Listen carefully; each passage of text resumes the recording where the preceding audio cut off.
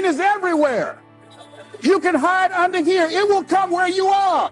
It's everywhere. Viktor Frankl calls it unavoidable suffering. You can't duck it. But most people spend their life not wanting to deal with the pain of rejection, the pain of defeat, the pain of being disappointed, the pain of losing, the pain of failure, the pain of being criticized, the pain of not being liked, the pain. That's called life. Life is full of pain. It's everywhere. But guess what? There's no gain without pain. Because it's the pain of regret that you experience.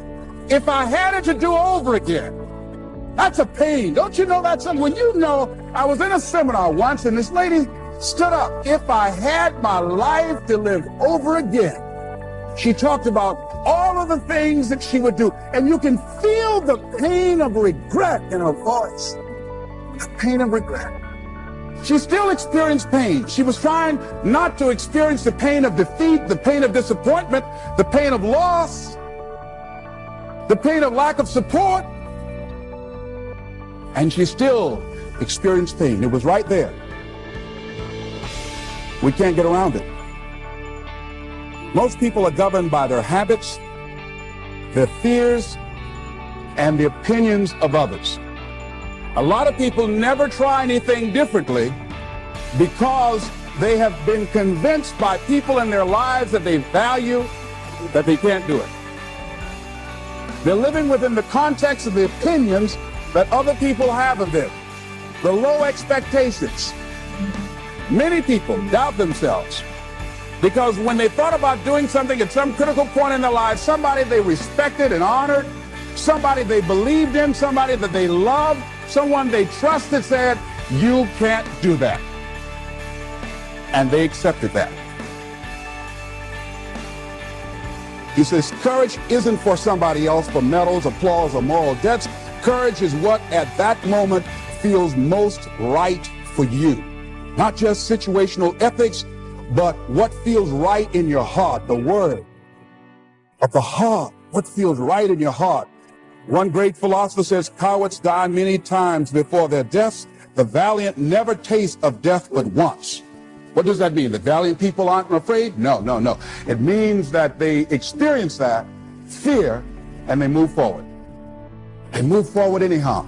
Many people are dead now. Many people are allowing their dreams to die.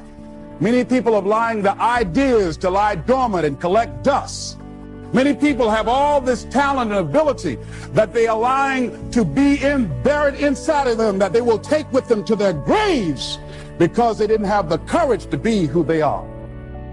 And I say, as you begin to look toward the future and manifesting your greatness, it's going to take everything in you, that your life deserves the concentrated effort to begin to look at how is it that I can express more of me?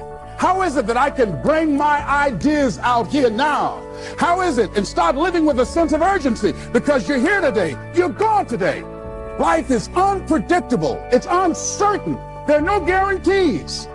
No guarantees out here at all. So holding back, what are you waiting on? Ask yourself, what's the benefit of your waiting? What's the benefit of your not living your dream? What's the benefit of not listening to yourself? Oh, please, listen to yourself. You know the feelings. If you start listening to the feelings in your heart, and I'm doing it now more every day, I find that my feelings, I can trust them. In what you've done with your life thus far, is it giving you what you want? Is it giving you what you want? When you look toward the future, when you look at all that's going on out here, is there some place within yourself you say, hey, I know I need to be out there in that arena. I know I can do more than what I've been doing. I know there's some great music that I have within me that I haven't brought out here yet. Is that something that you begin to look at within yourself? See, I say if you look at your life, and if you're not getting what you want, you owe it to yourself to do something differently. If you're on a job, 85%, they say, of Americans go to jobs that they're unhappy. If you're doing something 8 hours a day, that you don't like, it's not giving you what you want, it's not giving you a strong feeling of satisfaction and fulfillment, you're miserable, you hate to go there, you're depressed just thinking about it, you're saying the "Thank God It's Friday" song every week, if that's what it is, you owe it to yourself to start strategically working to change directions. See, but you know what most people will do? Most people will resist change. Most people will fight change as if change would be worse than what they're experiencing. See, they know this. They're familiar with this. Most people will not challenge the unknown. They won't just step out there. See, there's certain things that's got to be in place. They got to see it all together. And life isn't like that. That's not how you grow. So as you look at your life, you're saying, I'm not getting what I want.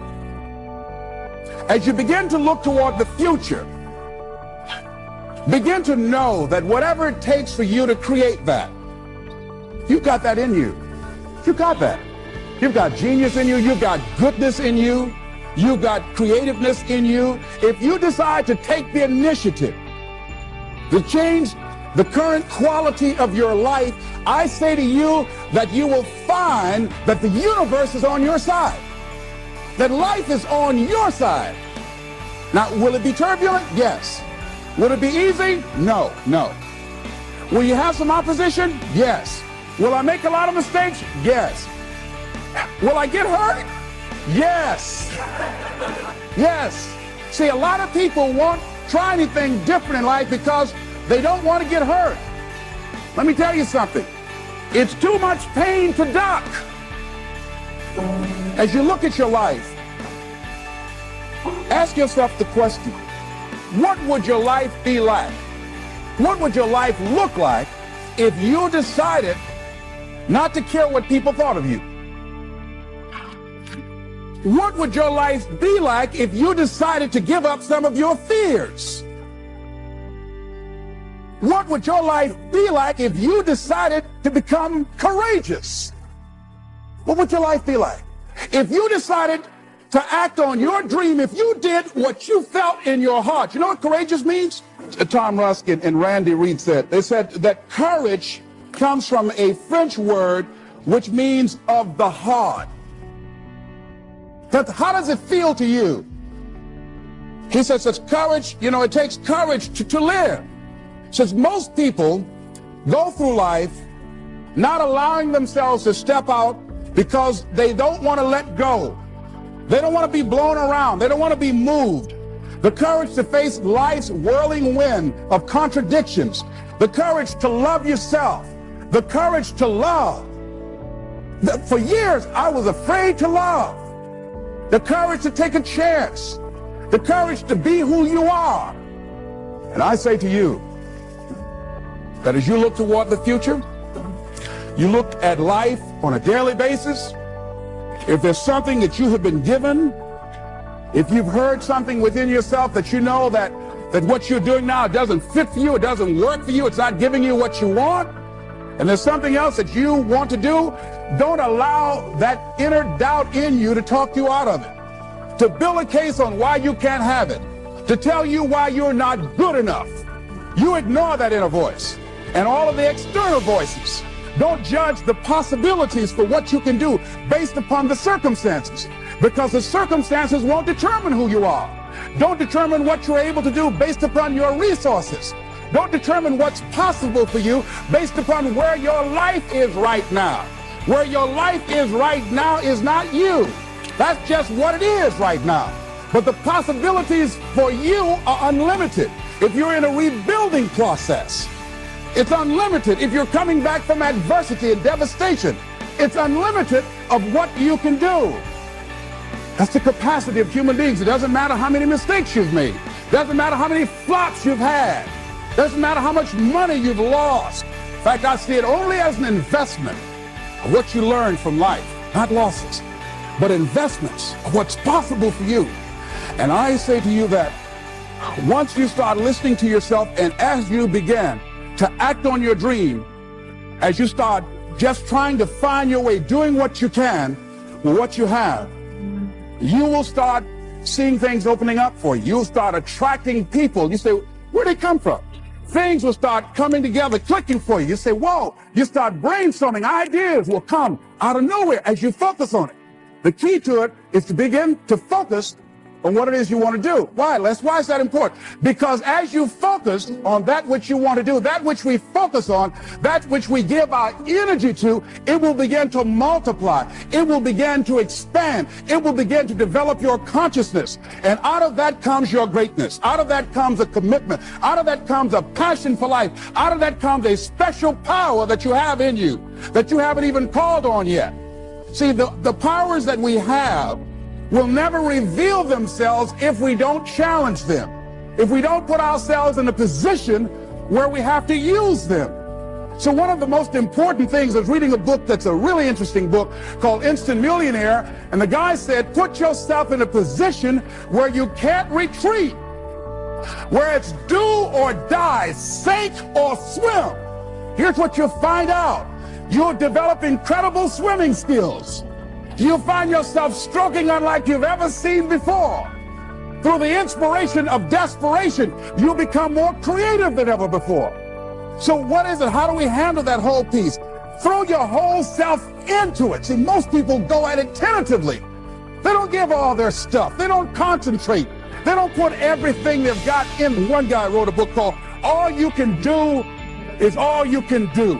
And all you can do is enough.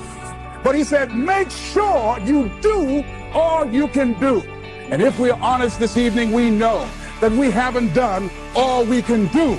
So as we look at the future, we can decide that from this day forward, as I look at my personal relationships, if I look at my professional relationships, if I look at my family relationships, if I look at all the dimensions of my life, looking at myself mentally, emotionally, and spiritually, I'm going to do all I can do to develop me, to bring my talent out here, to make a contribution to life.